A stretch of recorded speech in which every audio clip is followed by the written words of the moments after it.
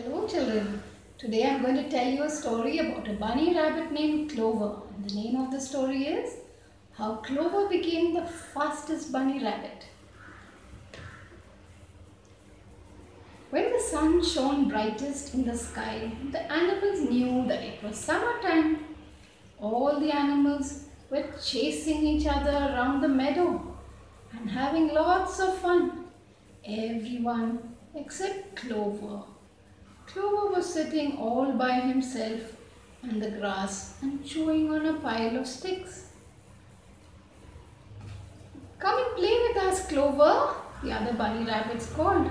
But Clover said, "No, I'm feeling too tired. I don't think I'll come and play today." "You never want to play," the other bunnies exclaimed, disappointed.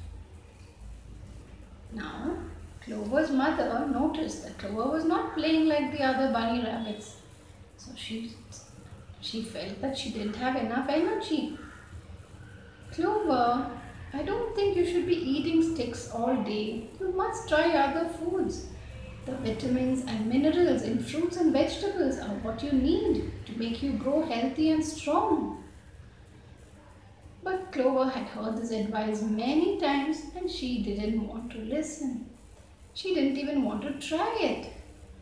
She knew that her mother often visited the garden that Farmer Johnson had planted nearby, which had lovely strawberries, tomatoes, corn, cabbages, and rows of carrots. One day, as Clover was sitting in the grass, down dropped Sunny the squirrel, holding a juicy plum in his hand. And Sunny said, "Wow, the garden has yummy treats. Why don't you try some, Clover?" Clover had never visited the garden. And Sunny said, "These are what make me healthy so I can climb trees." Clover thought for a while. She thought, maybe if I try some fruit and vegetable, I too can be one of the fastest bunny rabbits. So the next day, she told her mother, "Mother, I am ready to try some new vegetables and fruits." Mother was very happy. "Yay," said Snuffles, "let's go over to Farmer Johnson's garden and try some yummy fruits and vegetables."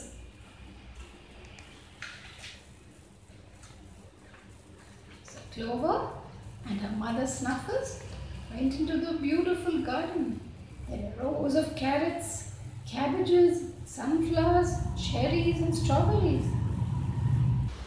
Snuffles began to dig. Soon she had pulled out something juicy and orange. She gave it to Clover to try. It was a yummy carrot. Clover took a bite and she loved it. "Mother, I think I really I love carrots," Clover replied. Snuffles was so thrilled to hear that Clover had loved the carrot. All through the summer, Clover tried different kinds of vegetables. She ate tomatoes, beetroots, carrots, corn, cucumbers, and she really liked all the taste of all these vegetables. And soon Clover grew happier and more energetic. She started playing with all the other bunnies in the garden. Instead of eating twigs all day, she would jump around with her friends and have fun. And guess who was the fastest bunny rabbit of them all? You're right, it was Clover. The end.